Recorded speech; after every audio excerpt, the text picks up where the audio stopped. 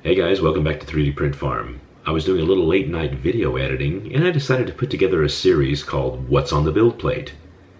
So, here we go. Take it away.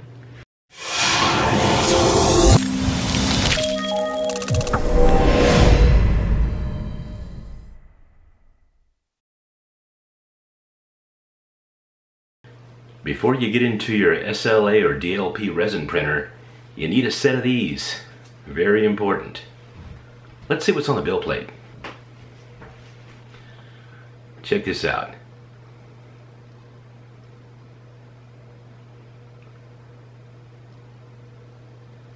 Pretty, huh? Nice for the holidays.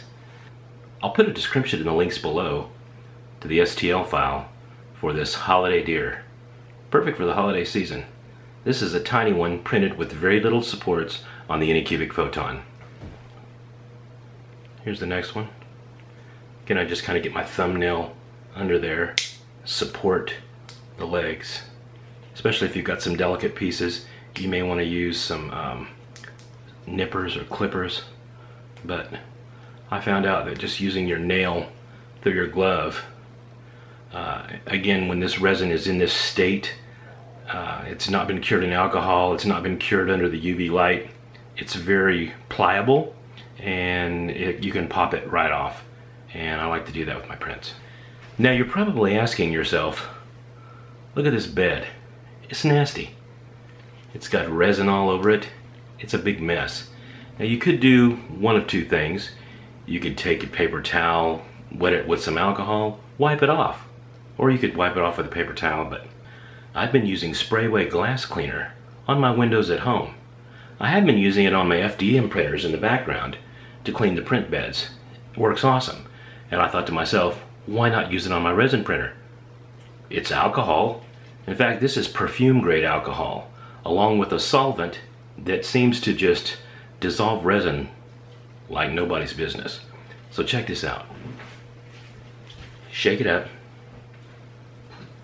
Spray it on.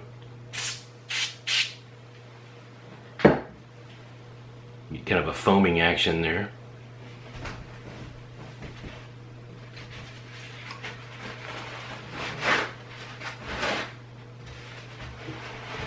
Just take you a paper towel and wipe it off. Look at that.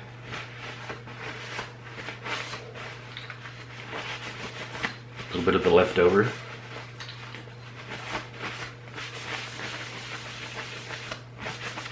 What I like about this is that it leaves the bed. Can you hear that? Almost squeaky clean. That's awesome. You can also use it to clean your hands. Rub on your hands.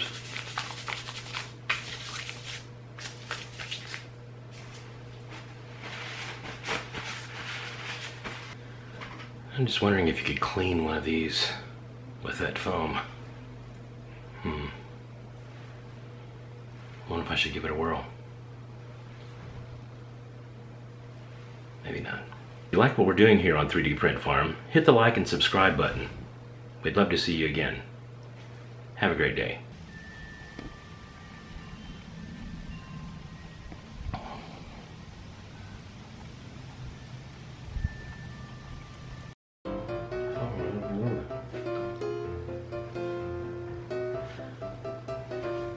Welcome back everyone to 3D Print.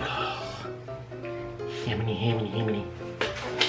Before you get into your Anycubic Photon or any DLP or SLA resin printer, you need a set of... Before you get into your